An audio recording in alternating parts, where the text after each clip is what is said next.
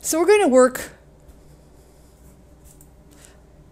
going to work more with that BMI evaluator. We're taking it to the next level. In the first level, let's go ahead and take a look at the code here.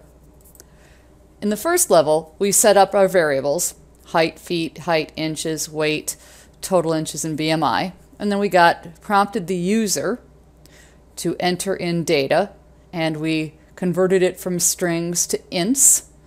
And then we calculated our BMI, and we alerted what the BMI was. So that was the program for Chapter 2.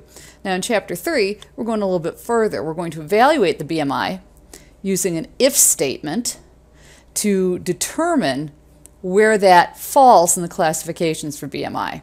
So we're using this series of if-else-if statements to determine where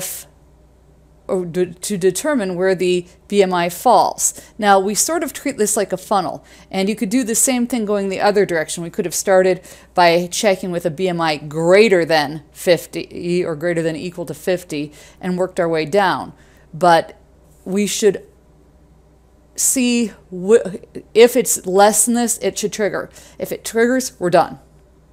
Because once this is true, we don't need to go on into the else. So once we hit a true statement, it stops falling through this sort of funnel of options. If we never hit a true statement, we end with our last else, which is an alert that the BMI is in the super obese range. So let's go ahead and run the code. That should not say strings. But let's go ahead and run the code. And so we're going to put in a height of 5 foot, 6 inches. We're going to say that the person weighs 160 pounds and their BMI is 25.821, etc., which puts them in the overweight range. So the first one didn't trigger because it was underweight.